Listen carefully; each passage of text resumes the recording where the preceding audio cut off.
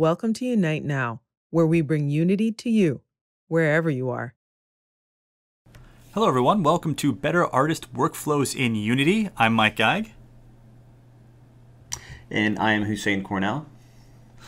Today, we are going to be talking about artist tools and artist workflows in Unity to really enable the things you're going to do. So, Housein, what are the things you're going to talk about today?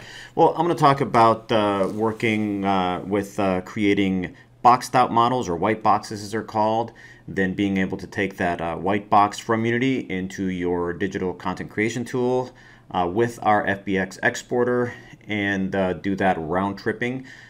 Once you've embellished those models, etc., without breaking any of the processes that somebody else that is programming or adding scripts and sound to that original model won't have to deal with it. So it just comes right in with all the updates. And then I'm going to finally talk a little bit about shader graph and some of the cool things that you can do without coding, especially someone coming from an artist background that's used to a node-based materials and shader editor. Fantastic. After that, I'm going to show you how to create an intention-based camera system using Cinemachine.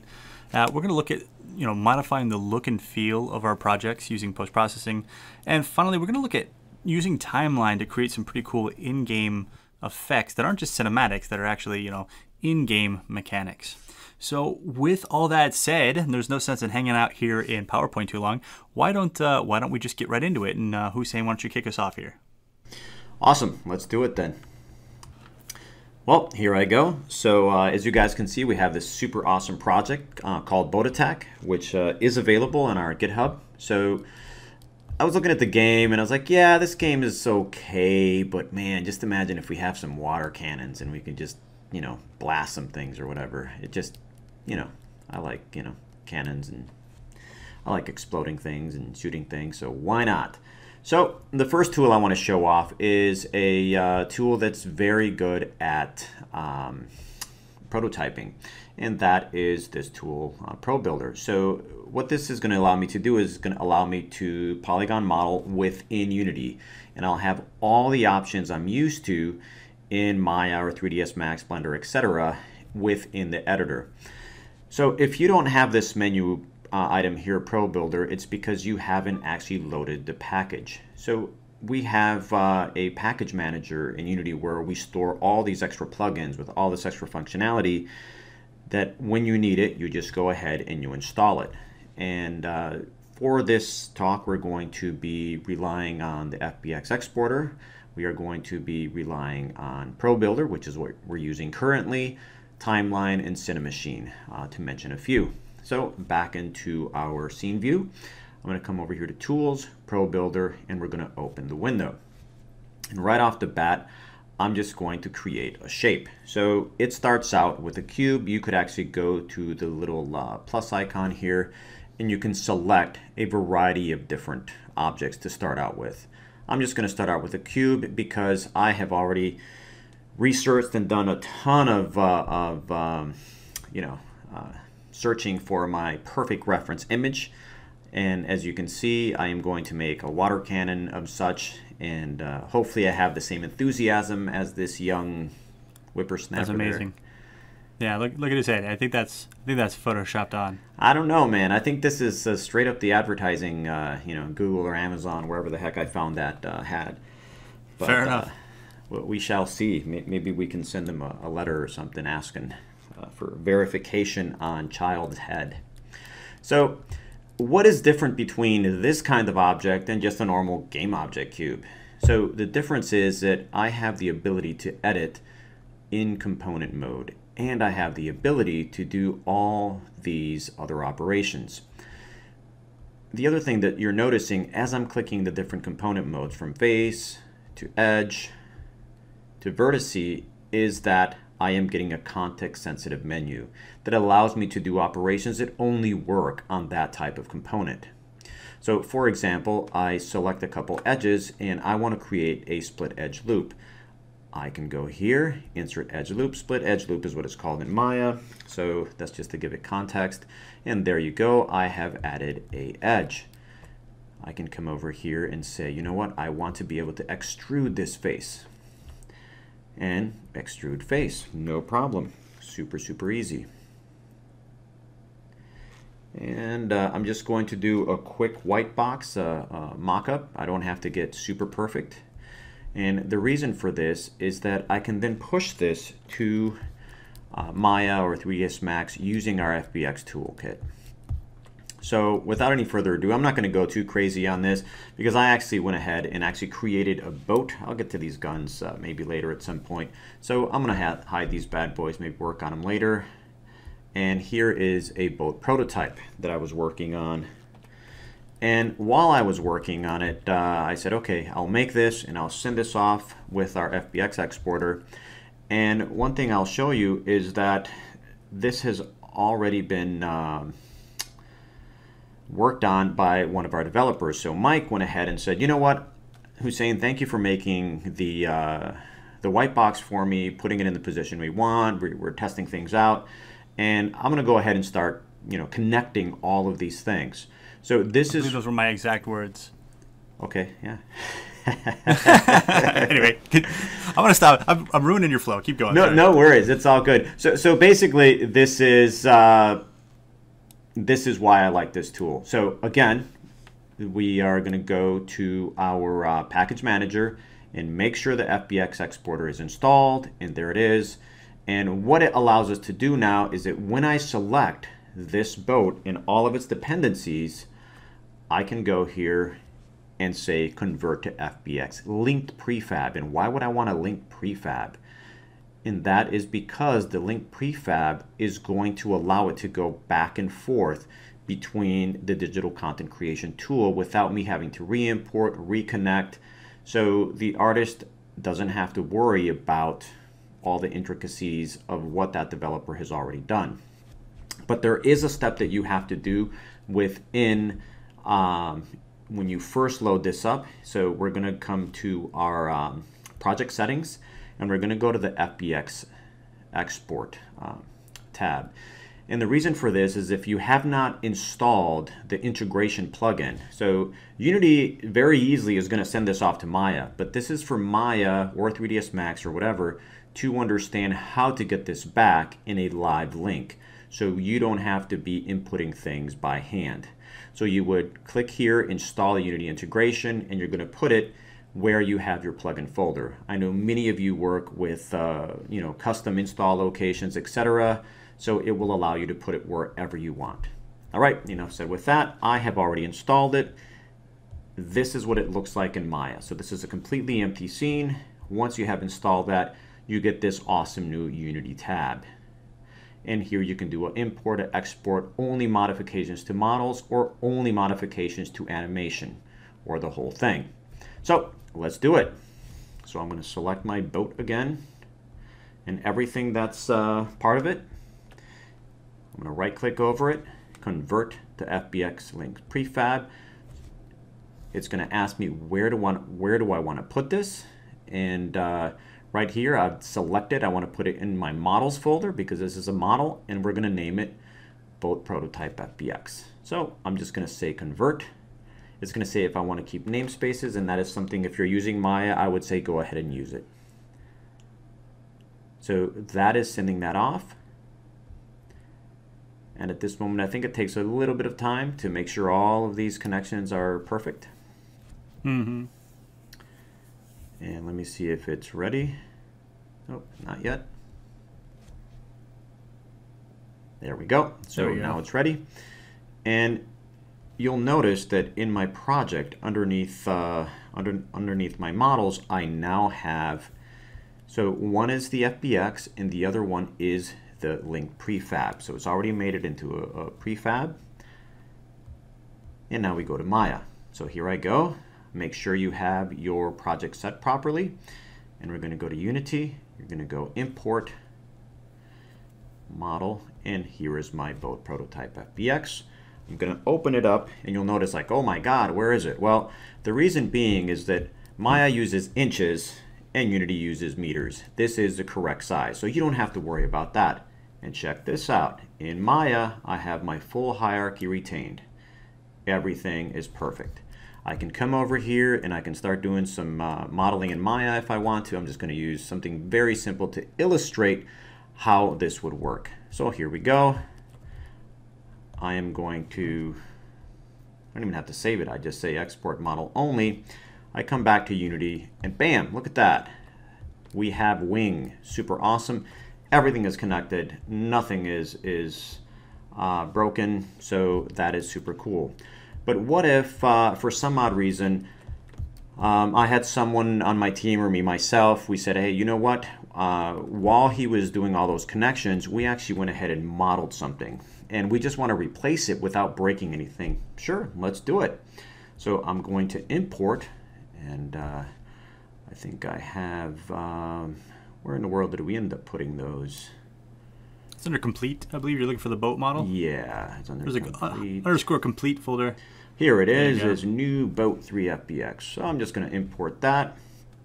This is just to save time, right? Because you could model all that. Yes, I could have actually done that to this boat in here, and it would have taken all those changes as you saw the change that I did here.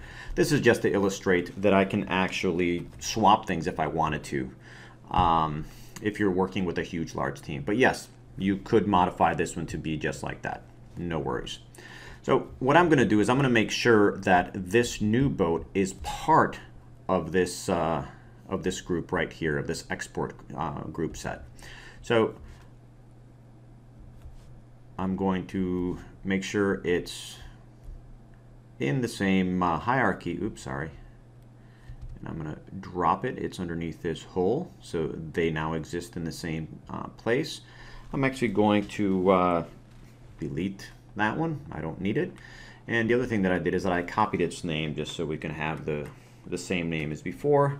And then the other step that you have to do is you have to make sure you drop it down here and make sure it's part of that export set, because if not, it won't actually send it. If you are replacing. If you're not replacing, it won't have done anything. So now we're going to come over here, very simply, export model only, and go back to Unity. Bam, we're done.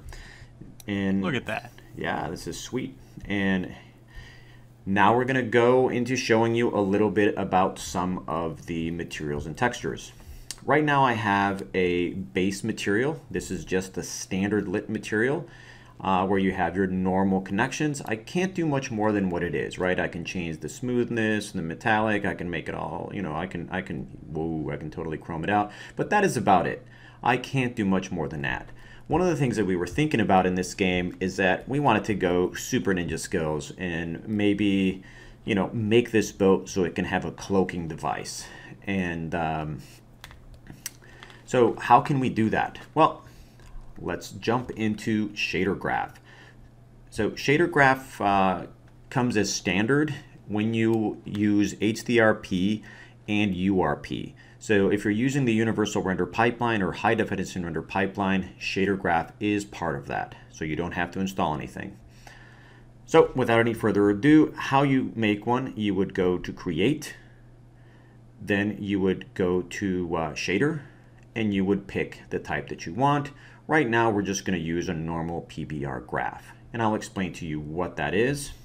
So while it's thinking, I'm going to double click here to get into our shader graph window.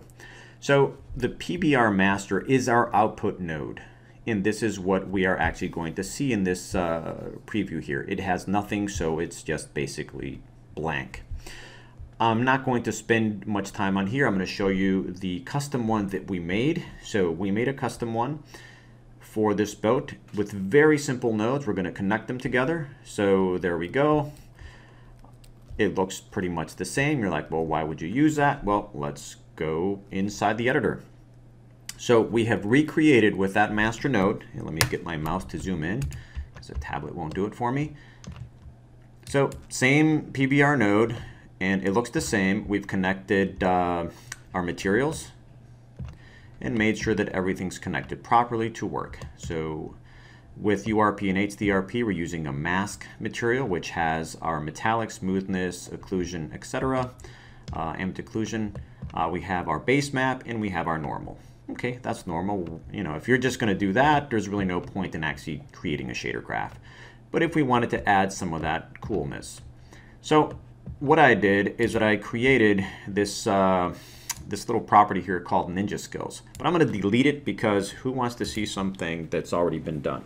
Let's start from scratch. And I'm going to actually delete it from here. So how did I get that, and how did I get these properties? So this is the blackboard.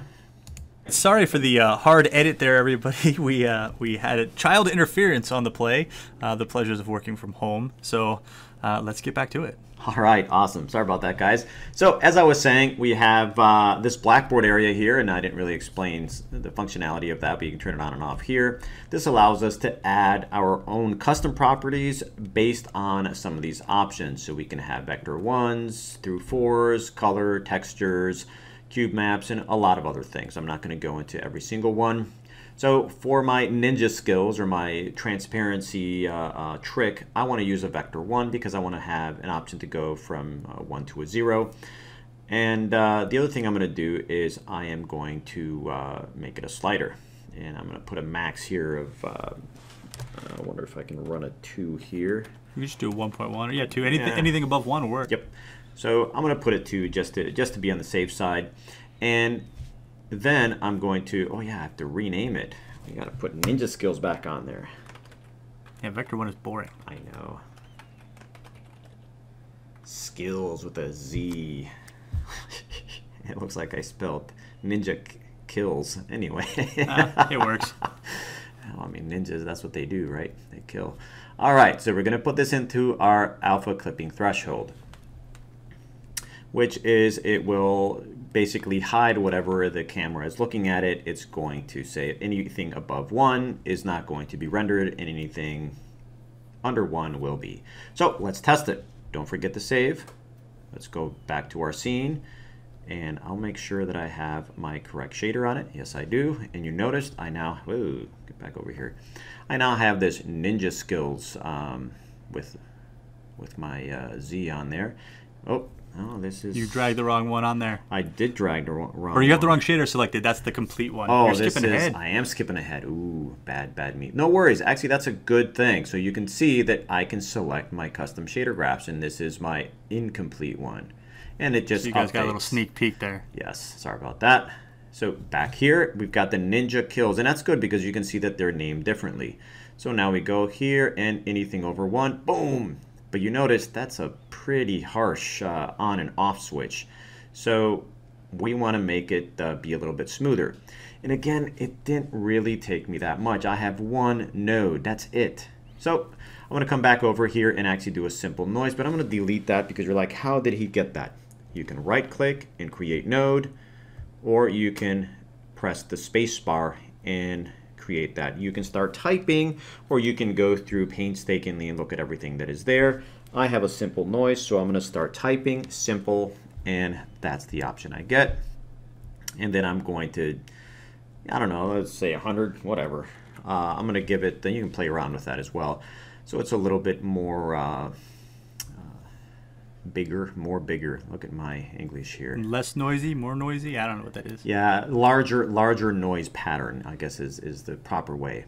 So that sounds way better. I'm going to connect that to my alpha. That way there's going to be variance in that alpha, so things are going to turn on and off a little more varied, not just based on a 0 to 1.1 on-off switch. Okay, save it again. Let's go back, and here we go. And that was the the completed one that you guys kind of saw. So now we've got this cool looking, I don't know, morph into nothingness, dissolving into space.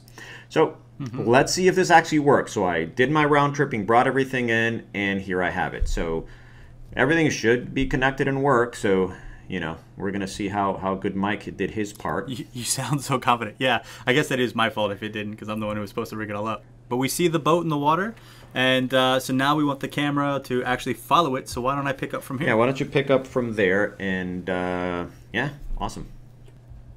Okay, so here we are, and I apologize. I do have a loud keyboard there. You're gonna hear me type in as I move around here. So we've got our boat. We've got that effect. You'll notice I actually have a different name in here. We're working off the same project, but Housein threw me a curveball and changed the name of his so to be the one of the Pro Builder one. So anyway, it's the same thing except he renamed it there.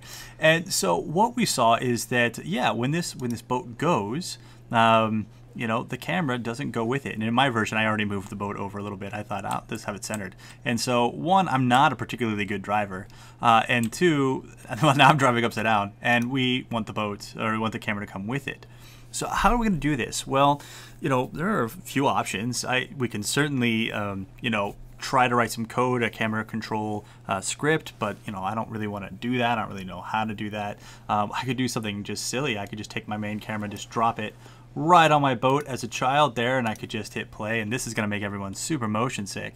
So that's not maybe a particularly great option. That's not so good. So definitely don't want to do that. Yeah, makes you a little bit sensitive there. So what I'm going to do is I'm going to use something called Cinemachine to create an intention-based camera system where I'm going to tell it what I want it to do, and it's going to figure out how to do it. And so when I was installing Cinemachine, I just again came to this package manager and went to Cinemachine and installed that. And what that has given me is this menu at the top called Cinemachine. And I'm going to click on here and I'm going to create something called a virtual camera. And in creating a virtual camera, a couple of things are going to happen. One, I get this virtual camera game object with all these knobs and sliders and bells and whistles.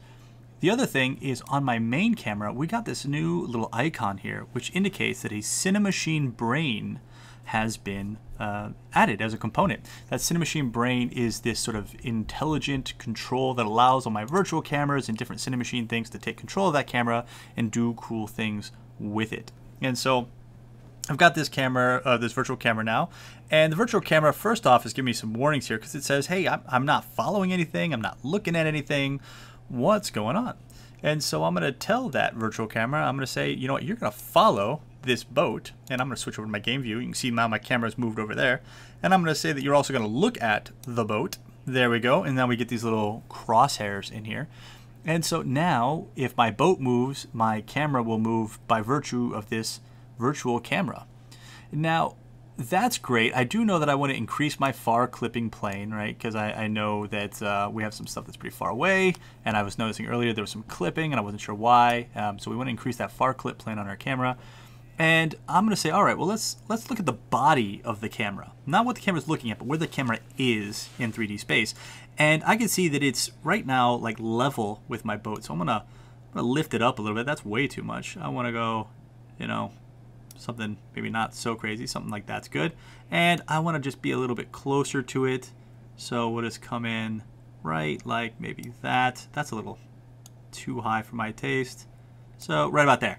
Okay, so that's again the body of the camera. And now I'm looking down here and I can have all these damping values, which are really great because they give our camera a sense of inertia, a sense of physicality, weight. These are things we're used to from watching movies and TV and experiencing games and these things, is we want that realism there. We expect it. Otherwise, we kind of tend to get motion sick. And so that's good, but I also want to add some damping to our yaw. There we go, just some yaw damping. That's going to really make the camera feel hefty when it's chasing this boat. Now I'm looking at the aim, and right now I'm looking directly at the center of the boat. And I can click and change this around a bit, which not necessarily what I want to do. And hopefully, okay, I just changed that screen position there. Let me just set that back because I'm not 5.5. There we go. But what I want to do is, instead of just looking at the center, I'm also going to look just slightly above the boat, like so. And I'm going to look ahead of the boat a little bit. And that's just going to make it feel a little faster, where we're going to be kind of looking at some spot above and in front of the boat, and that's what this camera is going to be pivoting on. Now, there are a lot of other things we can do, like set up dead zones and maybe offset things, and again, have some bias and damping. We also have the ability to add noise. If you want to have like a shaky cam, we can add impulses, things like that. But for now, I'm just gonna do that. Let's see what we ended up with. So I'm gonna hit play here, and there we go. So not only do we have a camera system, but notice how the camera drags behind the boat's turn a bit. and follows the boat, but it has some weight to it. It has inertia and damping. I'm still not a good driver, but at least now I've got my camera. And as I'm driving around, I'm noticing there's just a lot of really cool stuff in this scene. And one area that I really liked is this cave here. Now, in the actual Boat Attack game, you don't normally get to come in this cave. Either the track takes you around there, so you don't really see much of this. But as I came in here, I thought, man, the cave is cool, but the lighting and stuff isn't really what I would expect coming in here, because it's the same post-processing for the entire scene. And so let's talk a little bit about that post-processing. Now, post-processing, depending on what render pipeline you're using, be it the high-definition render pipeline or the scriptable, or I'm sorry, the universal render pipeline or built-in, it has different ways that you can get it. But what I can see here is, because I am using this universal render pipeline, that shader graph is just going to be, not shader graph, sorry, the post-processing stack is already going to be in here. I don't need to add anything special. And we're actually already using it. If I look at my island level, I can see this thing called a volume. And this volume has several post-processing effects on it already. And so I could see, like right now, we're already adding some post-exposure to, you can either darken it or lighten it, and you can change your contrast. You can see, we can do like Instagram filter things here. I'm going to undo all that. We can add a bunch of things. So what I want to do is, and I said add a bunch of things, I didn't actually show you. I'm going to add a bunch of things. We can do like, let's do maybe some chromatic aberrations. Maybe if we go to our game view, turn this on, and we should get some, there we go, some really cool edge banding and whatnot. I'm going to undo that because that's not supposed to be there, but whatever. So let's create something for our cave. Now, I'm going to come down here, and I have in here, obviously I have a whole bunch of stuff selected right now, so I'm seeing a bunch of things, but I have this cave collider. This cave collider is just a box collider that I've set up to just live in the mouth of this cave. Now, I'm going to use this to create a volume, and I don't have to do a box collider for this. I just happen to, because I'm not actually an artist. And so I was like, boxes are easy, but I could do, spheres, cylinders, custom meshes, any shape that I want. But I was just going simple with it, and I did box collider. And so what I'm going to do is I'm going to add a volume component here, just like we had seen. And this one is going to be, for now, global. And I am going to say that this is going to have a priority of 1, which is going to be a higher priority than my actual global profile, which is setting up all my lights. So this one will override that one. And I'm going to create a new profile. And now what I need to do is just specify what do I want to be different. And so I'm going to click Add Override, Post-Processing.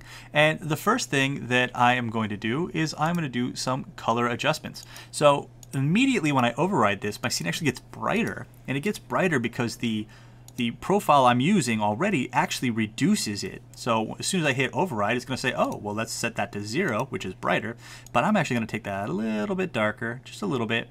I'm also going to say that, okay, while I'm here in the dark, I want to have a little less contrast, just a little less contrast. I'm going to do a little less saturation. There we go. I could do some color filtering if I really wanted to, but I don't, so let's just turn that off. And another effect I really like in here is, I'm going to go to post-processing. Now, I am a fool for bloom. I add bloom to everything. I think bloom is just one of those, it blooms like onions. It just goes with everything. That's not a saying, but I'm going to say it at any rate. And what I'm going to do is I'm just going to drop the threshold, increase the intensity, and I'm just going to give my level just a nice little underwater enchanted glow. How about that? With this bloom.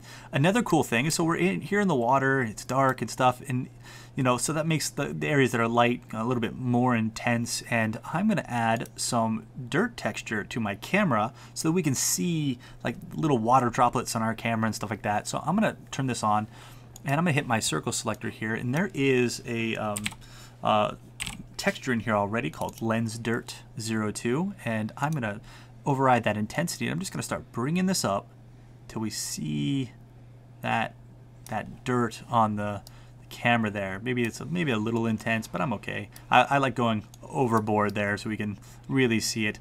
And so there, so while I'm in the cave, it kind of looks like this. That's actually going to bug me. It's a really dirty lens. But there we go. Now the problem is that I've done this, but now when I'm outside, I've overridden my global profile, and that is certainly not what I want to happen. And so what I need to do is on my volume, I'm going to say you're not a global volume, you're a local volume. And that means that only while my camera is here inside this volume will this take effect. Now, I'm going to go ahead and try this out. So I'm going to hit play. And I'm just going to drive my boat over there as soon as it starts up. And it's not going to be quite what I want yet. And we're going to see what I mean by that. So I'm going to just pilot my craft over here. And what we're going to see is it's going to just apply immediately. Pop. And that's not right. That's not what I want. And so I'm going to look at the blend distance here. And I'm just going to increase this blend distance. I could even do something like, I don't know, like 20 or 19 or whatever. And what that's going to do is it's going to make it so it blends in and out like that based on some distance from there. So I'm going to go back in and we see it sort of fades in.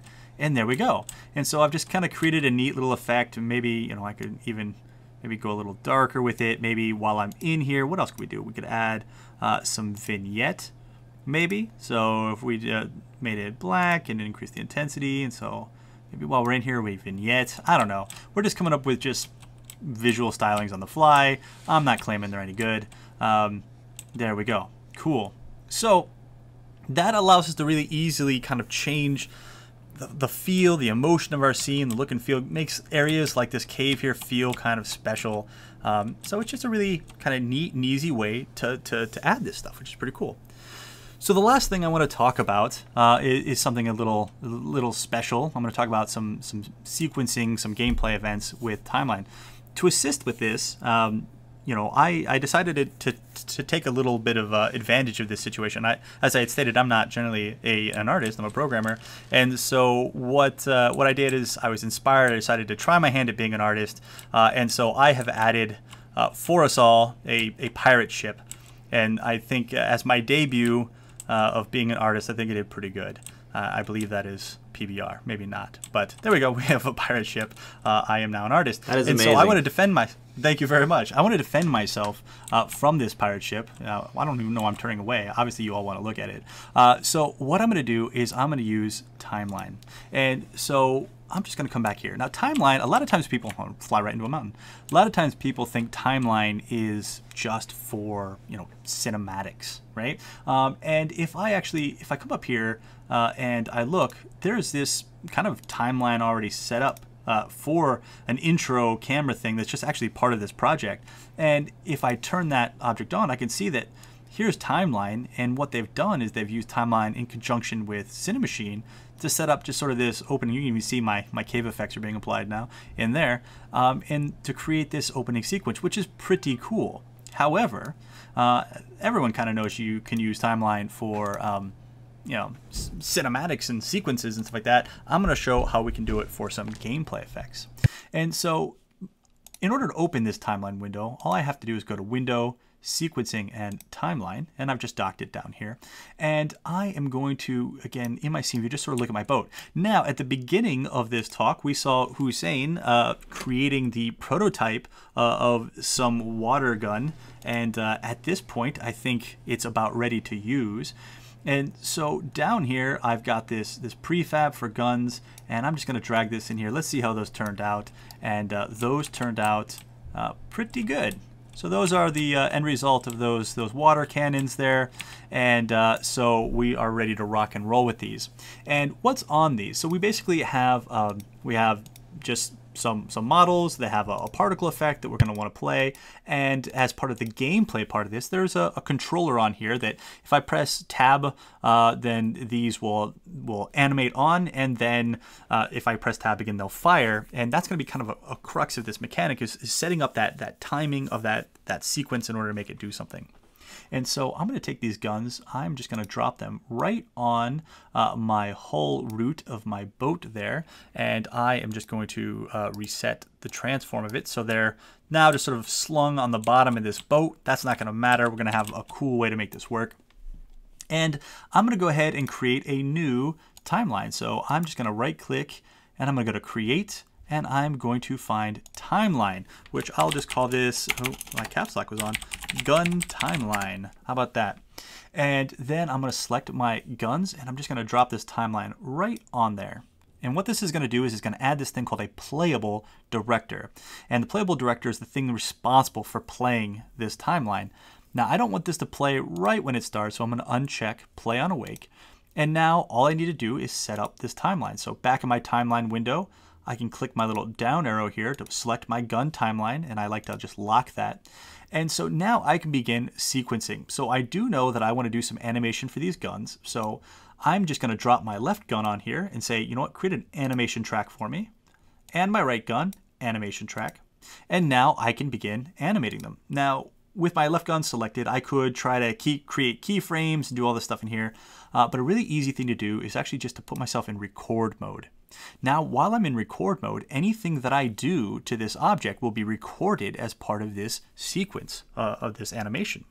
And so to start, I'm going to just go to where it has its rotation, and I'm going to right click and say add key. Now that's going to add a key right here that's going to record that initial value of 25 or 385, depending on how you're looking at it there. And then I'm going to move this to, say, frame 60, somewhere in there. I can be exact with it. There we go.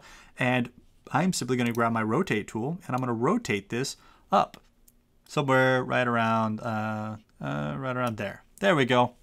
And then I'm just going to leave record mode. And I'm going to do the exact same thing for my right gun. I'm just going to put myself in record mode. Again, I'm going to move my scrubber to the beginning.